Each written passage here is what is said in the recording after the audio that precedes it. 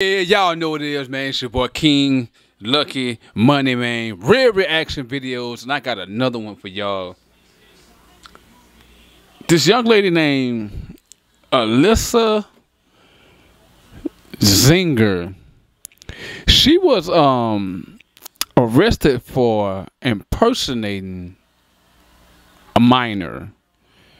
Basically, she posed as being a 14-year-old when really she's 23, and this is her second. Well, she got arrested a couple times. She also was arrested for and get this, y'all, over 30 times with one of the kids. Hold on, let me look it up right quick, and we're gonna get to the footage. We definitely gonna get to the footage. Let me pull this up right quick. Yeah, it said woman who allegedly posed as a 14-year-old to take advantage of a middle schooler arrested again. And this case is out of Florida. But you know what? Enough of me talking. Let's get to the video, and I'll come back with my commentary after this. Let's go. Accused of posing as a homeschool student to engage in an inappropriate relationship with a minor is back behind bars. The woman was originally arrested by Tampa police last year, but was arrested again this week on additional charges. News Channel 8's Annie Mapp with the details. It's the case of 23-year-old Alyssa Zinger. She was arrested this week after detectives say they learned there are 4 new victims who are also minors. Today, a judge ordered she stay in jail until a pretrial detention hearing next week.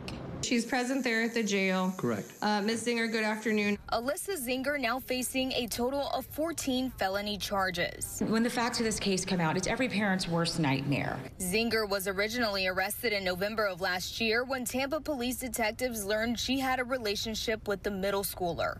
The child, who is between the age of 12 and 15, told police he met Zinger on social media and that she told him she was 14 years old and homeschooled. That victim also told detectives he and the suspect engaged in sexual acts nearly 30 times. The Tampa Police Department's done a very thorough job, and we've had very brave victims come forward since that first victim came forward last year. Detectives filed additional charges against Zinger this week after their investigation revealed there are 4 more victims.